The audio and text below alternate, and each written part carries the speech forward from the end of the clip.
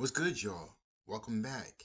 Yeah, man, we got some NBA hoop rumors, some breaking news, you'll say. Starting off, if you guys are new to the channel, hit the like and sub button for your boy. Highly appreciate, highly grateful. So you guys know we talk about the small news to big news in the NBA. Sorry about the light, the sun.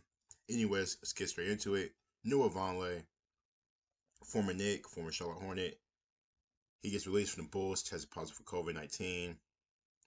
Hopefully he gets an opportunity, like he said. I'm thankfully feeling good, and I look forward to working my way to the NBA opportunity. Since the Knicks, I know he was alright with the Knicks, but since then he just hasn't.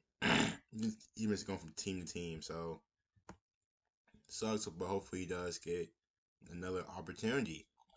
And the big news of the day: Giannis signed Supermax with the Bucks, which is I think the largest contract in NBA history. So that quashes all rumors of him leaving the Bucks, about the Heat, and stuff like that. So Giannis signs with the Bucks. Not really too surprised. I expected him to stay. I didn't even expect him to leave because he did say how he loves Milwaukee, he wants to win a championship. So this is my home, and this is my city. So hopefully he does win one with the Bucks.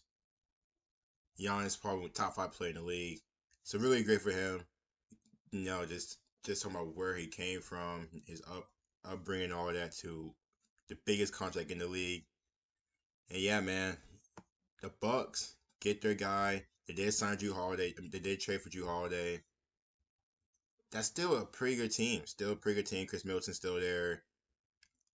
They didn't get Bogdanovich. He signed with the Hawks, but this Bucks team is still good. Drew Holiday, Giannis, Chris Middleton.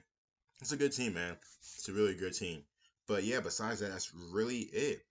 So yeah, you guys don't forget to like and sub, comment down below. You guys thoughts and reactions to it.